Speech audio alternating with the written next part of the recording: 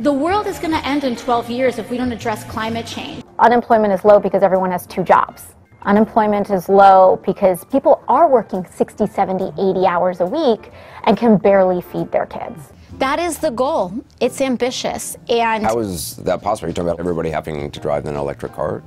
Do we want to live in a city where billionaires have their own personal Uber helipads? So do we want these kind of, folks with helipads in the same city and the same society as people who are working 80-hour weeks and can't feed their kids? I think it's wrong that you can work 100 hours and not feed your kid. Your tax rate, let's say from $0 to $75,000 may be 10% or 15%, etc. Corporations like Walmart and Amazon can get paid by the government, essentially experience a wealth transfer from the public for paying people less than a minimum wage.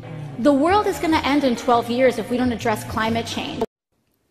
I'm Alexandria Ocasio-Cortez, aka AOC, and I want to talk about climate change because there's no doubt cow farts are making the climate change.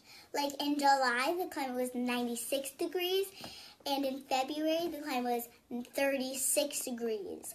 OMG, that's a huge change in the climate in only 4 months. At this rate, the world is gonna end in exactly 12 years. And, I'm only 29 years old now. So the world will be over when I'm only 37 years old.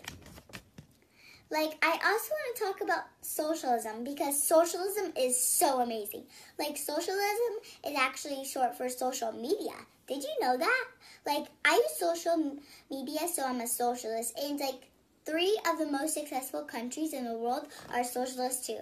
Venezuela, Facebook, and Twitter are all very successful socialist countries. I have a lot of friends who moved to America from Facebook.